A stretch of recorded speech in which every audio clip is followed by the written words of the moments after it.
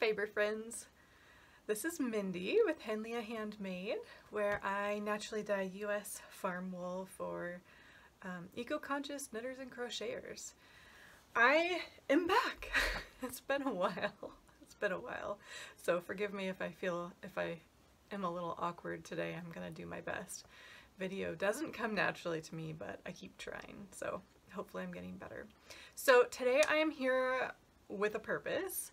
I have a special package to unbox, and I'm super excited to show you. I'm excited to find out what I got. Before I get started, I have my tea here, as you know we like to do as knitters. You know what, actually I think I'm not going to take a sip of that. There's my Manatea for steeping my loose leaf tea, and in case you're interested, that is Harney & Sons Hot Cinnamon Spice. It's one of my favorites for cool mornings like today. This is a sachet box, but I actually like to buy the 1 pound loose leaf bags from Amazon. They're about 20 bucks, and I just refill my box as I need it, and it's way cheaper and better for the environment to do it that way. So that's what I do. And I came prepared with some water too.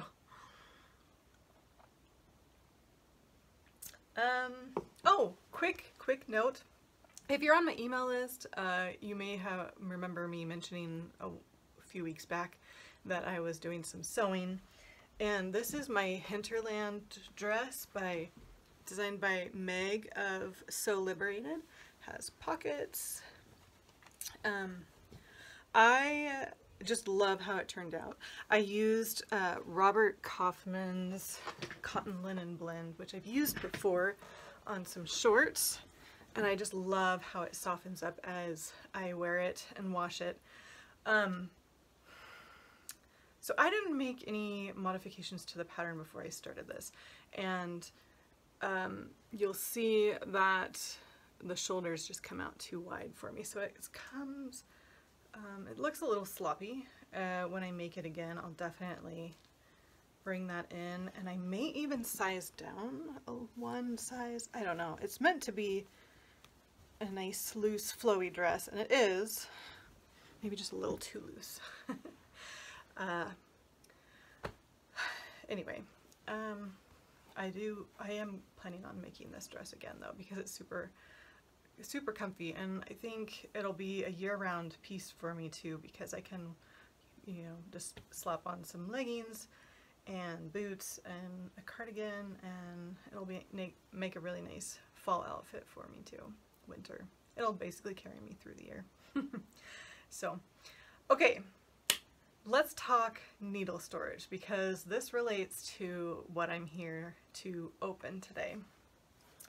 I have various items for storing my needles. This is a brand called Namaste, and it's this sort of accordion style pockets for you to store your needles in.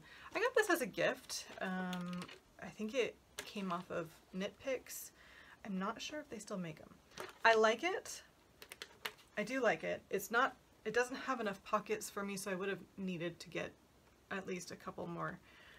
And I've doubled up. I've started just doubling up, putting extra needles in here.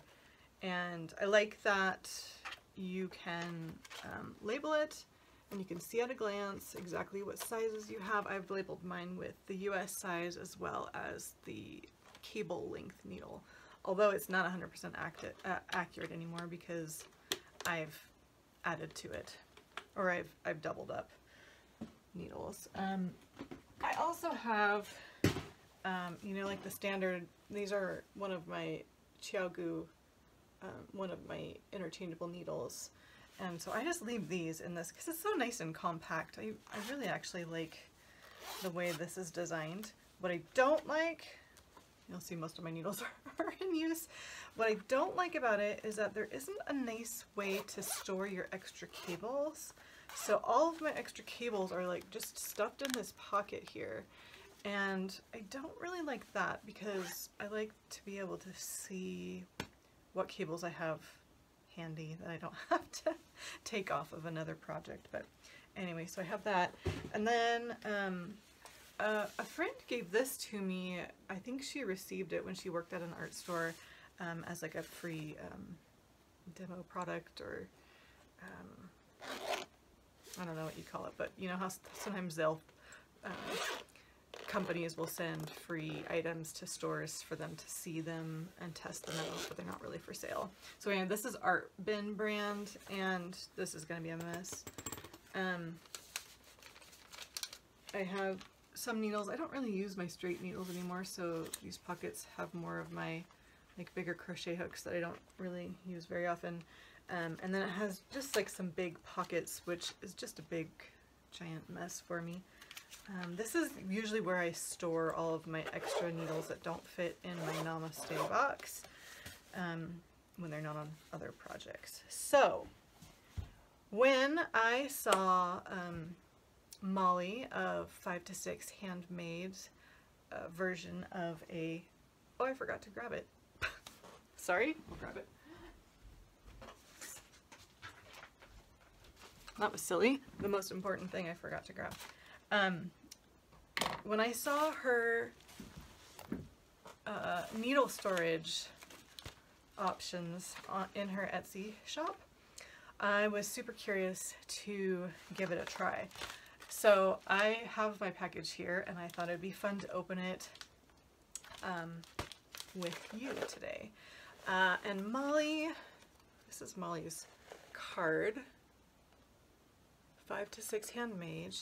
It's an Etsy shop, and this is not, I'm sorry if that's backwards. It's not the first purchase I've made from her shop. Actually, this adorable tote came from her shop as well, and it has some nice pockets in the front, and it has a nice zippered pocket in there. And look at the cute, how around the zipper is the cute fabric from the front too. I love that. So anyway, this is a nice sized tote.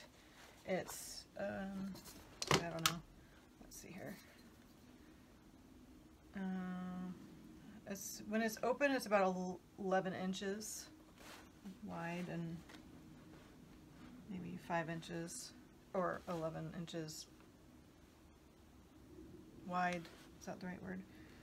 5 inches deep, and about 9 inches, 10 inches tall. So it's a good size. I used to have my Weekender Light project in here, but it's sort of outgrown it, so it's turned into a project bag for some other things that I'm working on right now. Anyway, let's get to it, shall we? So Molly is located in Washington State, which is not so far away from me. I'm here in Central Oregon. I have family in Washington, and I actually used to live in Washington too, so here's my package. Oh, this is so fun. I'm super excited about this. This actually arrived a few days ago, but I waited until I had a few minutes to record this for you to open it. So I'm really excited about seeing what this looks like. So nice a little card with a personal note on the back, and her beautiful branded sticker too. She does a really good job of making this feel extra special. Oh, this is so pretty. Oh, look at this. Oh, I love, love, love the fabric. Oh, it's so happy. Oh, this is gonna be so fun to use. So, oh look, there's magnetized snaps here that keep it closed. And, ooh, look at this. So I actually wasn't entirely sure how big this was going to be. She provides some stickers for the sizes that you can stick to the little envelopes. And inside, oh, how many are here? Let's see. 1, 2, 3, 4. It looks like there's 12. So 4 envelopes per little section here. And these are like the really nice, sturdy, thick zippies. So I can definitely see this lasting a really long time. Probably better than my little accordion folder that I've been using. I've kind of been babying that thing along because I was afraid that it would start falling apart. But oh, this is super, this is beautiful. So it's a lot heavier than you would think because the quality of those zipper pouches in the inside is really, really nice. So this is, for reference, it is about 10 inches by 8.5 inches. So it's good sized. It's good sized. This will be really, really nice for getting organized, getting more organized. And yeah, that's great. I love that. I love this. I'm very, very happy with this. I'm excited to start filling it up. The size of the inside zipper pouches, there's my hand, so they're really big. And I could see, I'm trying to decide how I'm gonna organize. I think I will just organize by size and then maybe put an extra sticker on to say which length cables I have included. I used to keep a master list of all of my needles, but you know how we knitters, there's always another needle you need. Always, always. Oops, I'm gonna put this inside. I don't want to lose my stickers. So anyway, oh, I'm super excited.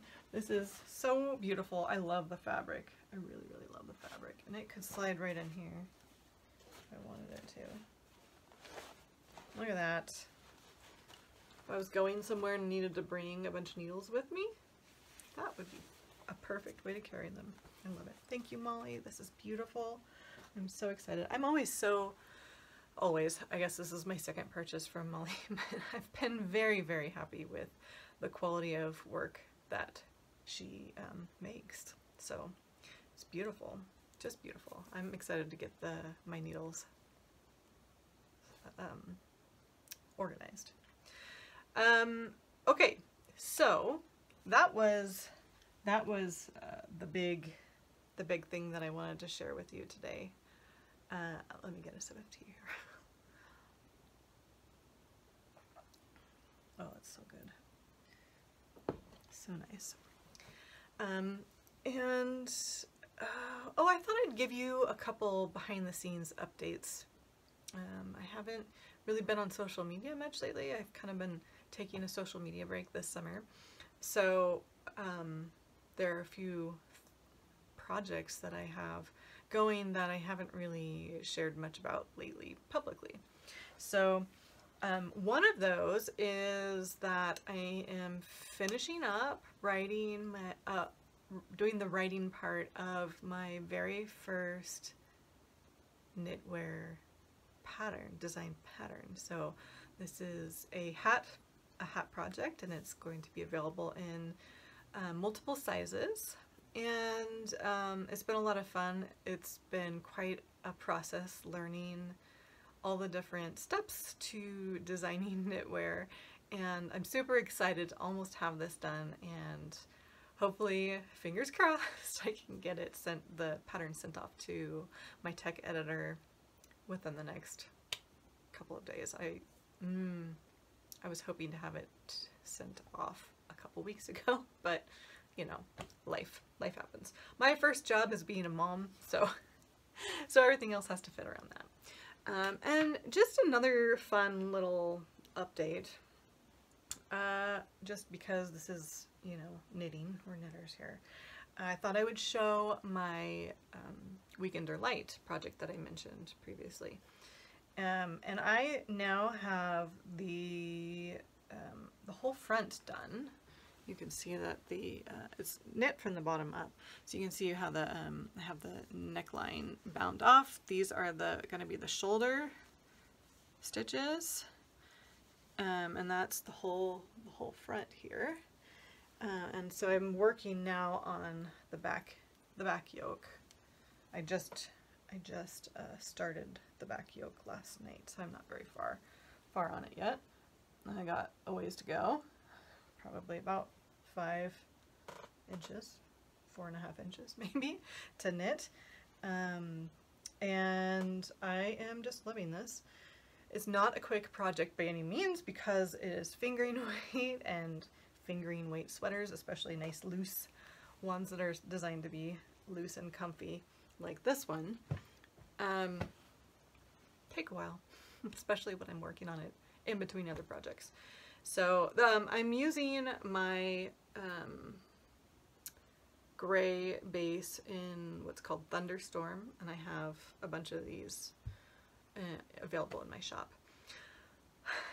So I just started my third cake of yarn, my third skein of yarn.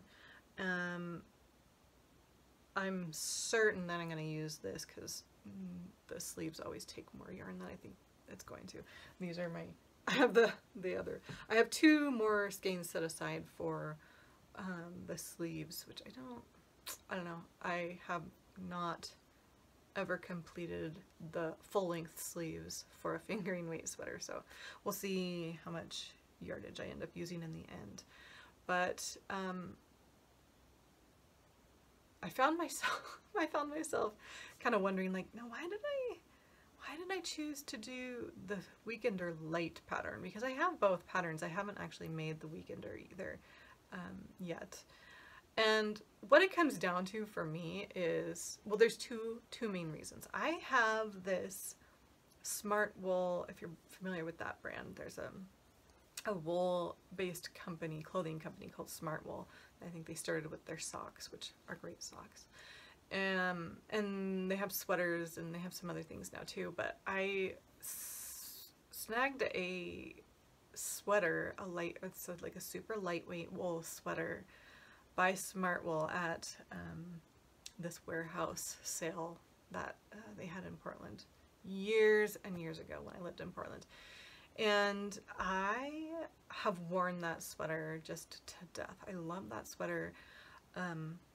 I kind of took a break from wearing it because I had babies and my shape isn't the same as it was prior to having babies, so I used to wear that sweater all the time. Sometimes I still will wear it, especially as like a layering piece when it's snowy or really cold. But I just love it, and it's super lightweight, and it felt like I could wear it almost any time. So that was probably the main reason why I decided to go with the Weekender Light, because I wanted a lightweight sweater. Of course, it's not going to be as lightweight as a commercially machine-made sweater is, but I think the drape will be really nice. Now, the other reason, and I'm just going to be real honest with this, about this, is a fingering weight sweater just costs less to make than a worsted weight sweater. It just does. So, you know, I might end up using for maybe 5 skeins of yarn for my fingering weight sweater, compared to probably twice that for a worsted weight sweater. So they're just way more economical. They're more economical to make. And I think it just helps me enjoy the process more too, because not that I don't enjoy the process of knitting, but sometimes I get eager for the final product, and you know, it's just a lot of stockinette, a lot of reverse stockinette, and it's just been a lot of fun. It's just been a really enjoyable project to pick up and knit on mindlessly. So, and I've been working on it since March, I think, April I think maybe is when I cast it on. And obviously I'm not working on it every day, but with fall looming ahead, I'm going to try to make an effort of working on it for some period of time every day so that I can finish it before the end of winter so that I can really enjoy it. So, yeah, sleeves, man, they always take so long. Yeah, it'll be fun though. Okay, so that is all I have to share with you today. I just really wanted to share the unboxing of this beautiful, beautiful, it's like an envelope. It's almost like a portfolio for your, oh yeah, it's like a portfolio for your knitting needles. It's just, oh, it's lovely. It's lovely. Molly just picks the greatest fabrics. She has such a beautiful collection of fabrics that she makes her bags and cases from. And they're all, well, I don't know if they all are. I think they all are this beautiful canvas, heavyweight. It's not a heavyweight canvas. It's like probably a midweight canvas, but it makes it really sturdy, and you know, I'm not afraid that it's going to fall apart anytime soon. It won't. So anyway, thank you for joining me today. If you would like to stay informed about my upcoming pattern that will be released sometime in the next period of time, I'll have the link to my email list in the show notes or in the drop down below, and yeah, feel free to follow me on any of the social media. I will start posting again probably once the school year starts, which is in a couple of weeks for my kids. So I'm on Instagram and Facebook and Pinterest as Henlia Handmade, and I have a private Facebook group called Naturally Dyed Yarn Lovers by Henlia Handmade, and you can answer the questions and request to join that if you are interested. That's where I usually, the bulk of knit-alongs happen is in that group. So anyway, that's all I have for you today, and I will try to be back again soon. Thanks for watching.